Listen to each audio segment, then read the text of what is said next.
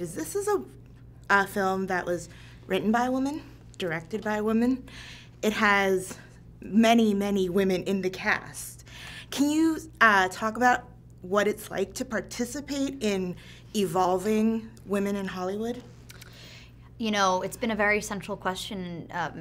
We went to Sundance with Before I Fall, and now I'm here at the junket. And it's been a question that's been brought up so frequently.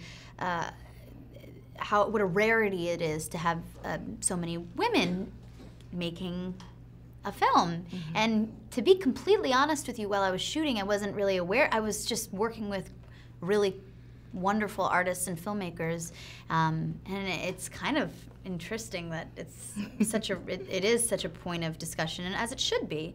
We should shine a light on that, but they're all such amazing people, and it was great to work with them. Mm-hmm. The film deals with both negative and positive aspects of female relationships. Right. Can you talk about how you see your relationships with other women now?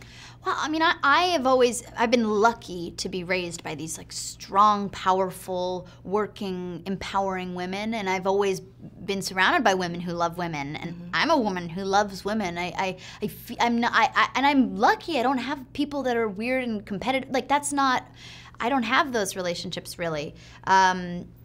So, in terms of in terms of Sam, I mean, the beginning of the film, she's a bully towards other girls. That is her school, and throughout the course of the film, you realize she's also bullied. You there's a light that's shined on the fact that she's not a hero or a villain. There's a little bit more of a blurred line there.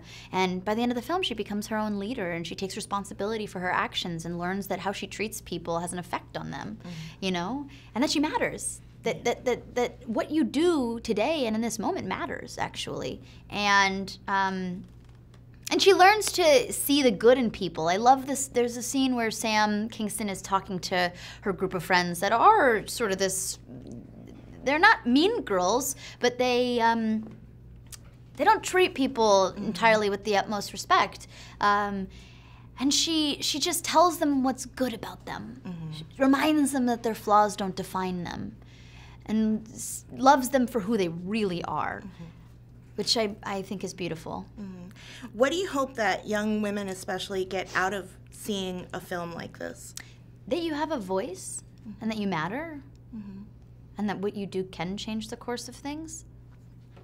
That's beautiful. I'm raising a young daughter, so. Oh, you are? How old is she? She's 9.5, and let me tell you, it's already started. Yeah. No, of course. Well, that to me, is she in LA? Yeah.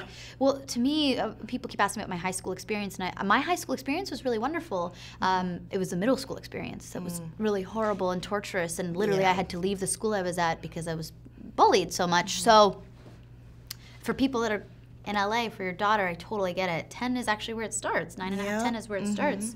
And I feel for her. It's really horrible. Yeah. She's got a good head, though. So. Yeah. And a good mom. Thank you.